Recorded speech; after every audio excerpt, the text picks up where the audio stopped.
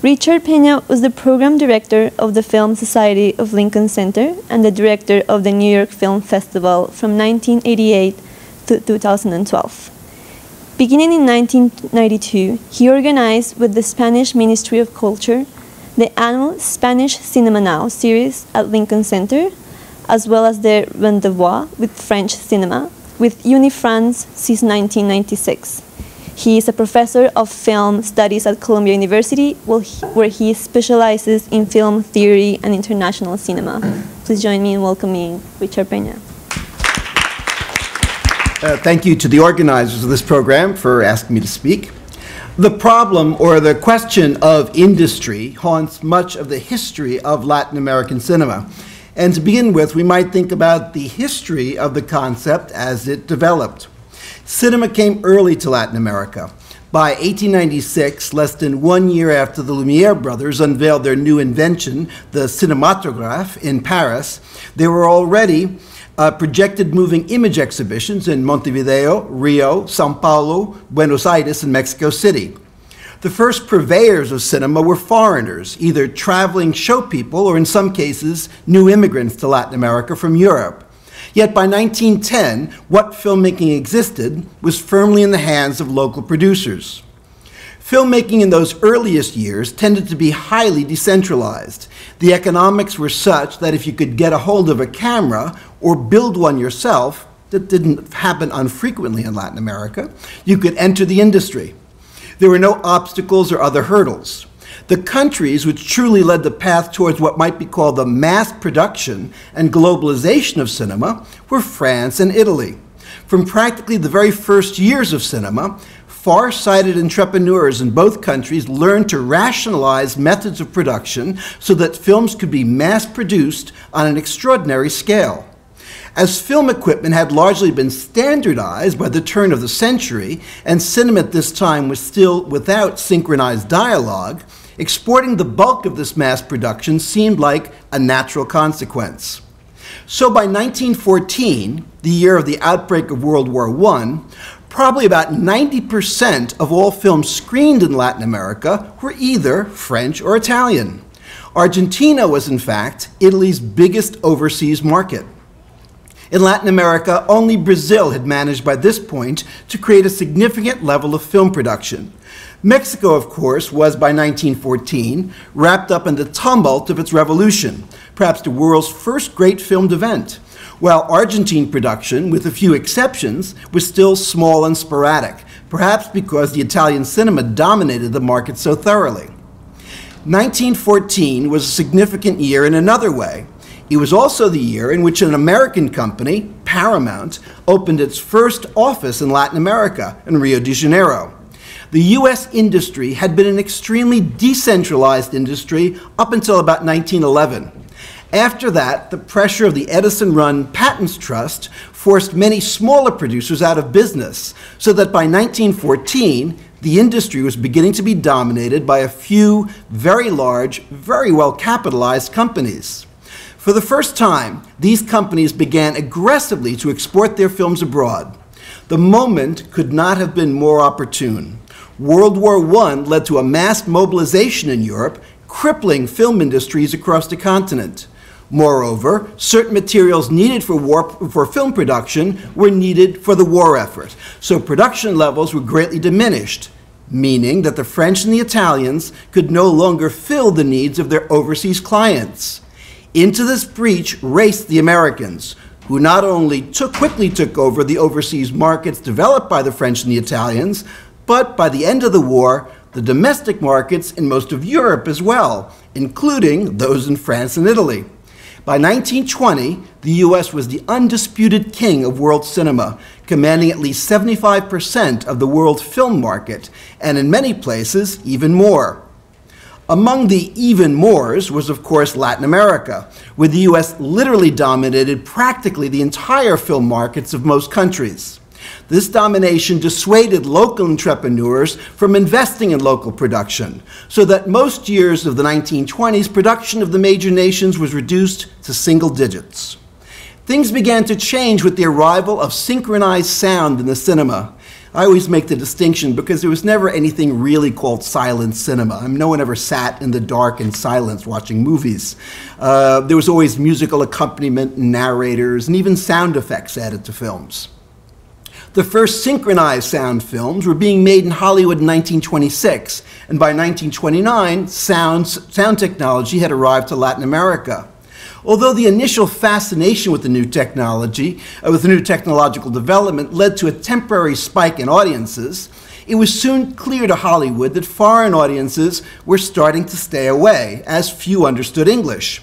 Thus, an opportunity was created for those who could create a Spanish-language cinema for that potentially enormous market. A race was on between Mexico, Argentina, and Spain that Mexico would eventually win. Mexico was, in fact, the only country to have created a successful national film industry in Latin America. Argentina's attempts were always woefully undercapitalized, and Brazil's two attempts, Atlântida in Rio and Veracruz in São Paulo, remained more regional phenomena than anything else. Mexico's cinema was aided immeasurably by the support given it by the government of Lázaro Cárdenas, who held the presidency from 1934 until 1940, and who fully supported the cinema as industrial development, import substitution, and cultural education. The Mexican government co-financed the building of film studios, provided low-cost loans to producers, and smoothed the way for film exports around the world. By 1945, Mexico was making more films than the rest of Latin America put together. The next great event in terms of the concept of the Latin American film industry occurred in 1959 with the founding of ICAIC, the Cuban Film Institute, as a result of the victory of Fidel Castro's forces. ICAIC essentially nationalized cinema in Cuba. That is, cinema became a completely government-controlled activity. Production, distribution, exhibition, import, and export all came under the aegis of ICAIC. This endpoint nationalization of cinema model, adapted from the Soviets in Eastern Europe, appeared at first highly attractive to Latin Americans. Even at its height, when Mexico was producing 130 films a year, it never controlled more than 25% of its own domestic market. The rest was practically completely dominated by Hollywood. For nations suffering under the twin strains of a lack of private investment and overwhelming foreign competition, nationalization, or some variation on it, seemed very attractive. Thus, the new phase of the Latin American film industry dance became that of government film agencies. While the Mexican government had been supportive of its cinema, the industry had remained firmly in private hands, but by the 1960s, there were increasing calls for its own Cuban-style nationalization, especially as it progressively declined. Embrafilme, Inca, IMCINE, Foncine, Chile Films, Focine are just a few of the national film agencies that emerged from the 1960s to the 1980s, each with a mandate to organize the cinema within its given country and to promote domestic film production. This phase then hit its own proverbial wall in the late 1980s, when the mounting Latin American economic crisis made state-supported film institutes ready targets for fiscal reformers. In Brazil, Fernando Collor, the first democratically elected president of Brazil since 1964, made it a campaign promise to eliminate Embrafilme, the state film institute, which he did immediately after being elected. The government of Carlos Saúl Menem in Argentina, having received little support from the arts, viciously attacked the budget for culture in the name of a new austerity. The reliance on government institutions had proved a double-edged sword. It had provided support, but also had created a dependency. Production levels in the early 90s slipped to their lowest levels in Latin America since the 1920s, and the sociologist Néstor García Canclini published in Mexico an article with the ominous title, "Will There Be a Latin American Cinema in the Year 2000?" Happily, the answer to that question is yes, and indeed a thriving one. But perhaps because the question of creating a Latin American film industry or industries no longer makes much sense. the decline or even disappearance of state support for filmmaking across Latin America coincided with the emergence of new forms of digital film production and eventually distribution and exhibition. As digital equipment began to proliferate across the region, it freed filmmakers from the older structures that had so often hindered their development. It's indicative that the first movement that signaled the current revival of Latin American filmmaking, which we're still enjoying, the new Argentine cinema that emerged in the mid-90s, was from the very start largely and then completely digital. Digital equipment made it possible once again for just about anyone to become a filmmaker. To conclude, just let me go over some of the most important developments in terms of film production in the major producers in recent years. In Argentina, the rise of this new Argentine cinema in the mid-90s coincided with the Menem regime and the presidency at Inca, the state film agency, of Julio Majarvis, a folklorist who is implacably hostile to any film that didn't offer a glowing portrait of his country. Because of that, most of the independents preferred to go without any state support, pooling their resources and self-financing their films. The great success of Adrián Caetano and Bruno Stañaro's Pizza, Beer, and Smokes, Pizza Birafaso, in 1998 helped crystallize a youth market for this new cinema, which was increasingly reached through small festivals or screenings at irregular venues such as universities. Later Argentine governments proved more accommodating to the new filmmakers, yet the continuing economic crisis made levels of support very small. An important new factor for Argentine cinema, especially, but Latin American cinema in general, was the emergence of international co-production and co-financing. Up until the 1990s, a handful at best of Argentine films received international co-production. By 2000, 70% of all Argentine films were co-productions with Spain. France, Germany, Holland, and even Japan all became active in Latin American film production, along with NGOs such as the Hubert Bals Fund or the Monte Cinema Verita Fund. There was even a certain amount of intra-Latin American co-production, with Argentina serving as a source of funding for Uruguayan and Bolivian productions, or Mexico for Central American films. Perhaps the biggest problem facing filmmakers is the lack of screens. In 1970, Argentina had over 1,500 working film screens, but by 1995, that number had been reduced to only 475. Although there has been a significant increase in screens in recent years, the vast majority of these are mall-type cinemas, controlled by one or two major chains which show Hollywood product almost exclusively. Add to this an impressive, if problematic, growth in production. From 2000 to 2009, Argentina averaged 81 films per year, so many films that many of them never get released. One bright bit of news, the recent Argentine film Wild Tales, Relatos Salvajes, is the most popular film in Argentine history and has been a huge hit in several other countries as well. And it was produced by the Almodovar brothers, Pedro and Agustin. For Brazil, the recovery has been less interesting artistically, in my opinion, but more successful in terms of establishing effective institutions for film production. Beginning in 1996, the government of Fernando Henrique Cardoso announced its intention to help revive the film industry.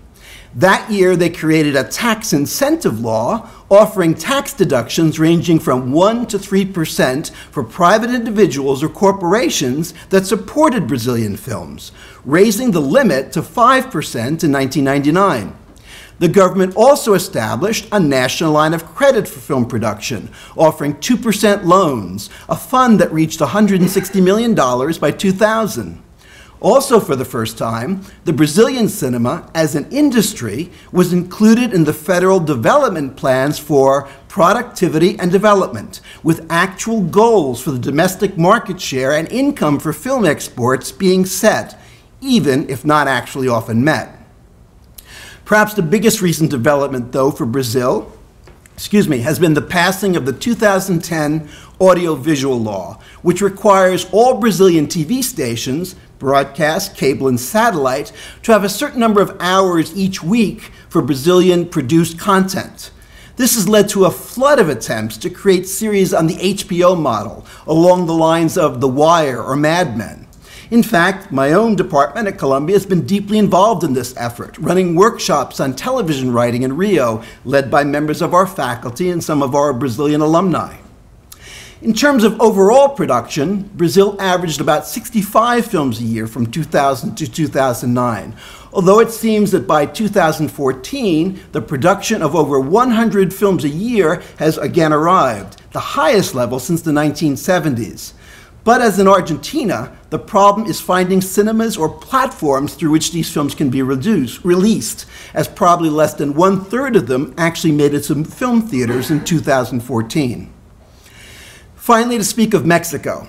By the early 1990s, most of Mexico's export market, so crucial in its financial equation, had disappeared. The endless repetition of soft-core sex comedies, action films, or horror films had finally worn out its welcome, or had been replaced by newly emerging film production in countries such as Colombia, Venezuela, or Peru. Production scaled way back, hardly breaking into double digits in the early 1990s. What did remain, however, was a much more auteur-driven cinema, with the emergence of a new generation of extremely talented young directors such as Alfonso Cuarón, Alejandro Iñárritu, and Guillermo del Toro, filmmakers who moved easily between personal and more commercial projects, Hollywood and Mexico. Their growing success once again focused attention on the Mexican cinema with works such as Cronos, Solo con tu pareja, Amores Perros, y Tu Mamá También, garnering worldwide critical acclaim. The election in 2000 of a right-wing PAN government brought about a defunding of the cultural sector, but already a new generation of younger Mexican directors were already switching to digital production and learning to assess international sources of co-financing. The second PAN administration of Felipe Calderón tried to reverse PAN's neglect of the arts when went the other direction by embarking on a number of enormous cultural projects, such as the creation of the new Cineteca Nacional in Mexico City, a 10-screen complex that is devoted to showing at least 50% Mexican production, which has so far proved to be the most successful cinema in all of Mexico. In terms of more direct funding for films, the Mexican government has had conflicts with some of the regulations that came with the NAFTA agreements, such as the forbidding of screen quotas. The recently re-elected PRI announced its intentions to expand government subsidies for films, but thus far has made little difference or impact, with average Mexican production in 2000-2009 being just 42 films a year. This has been just a bare-bones outline of the developments in contemporary scene regarding Latin American film production. If I can fill in more details or answer any questions, I'd be pleased to do so. Thank you.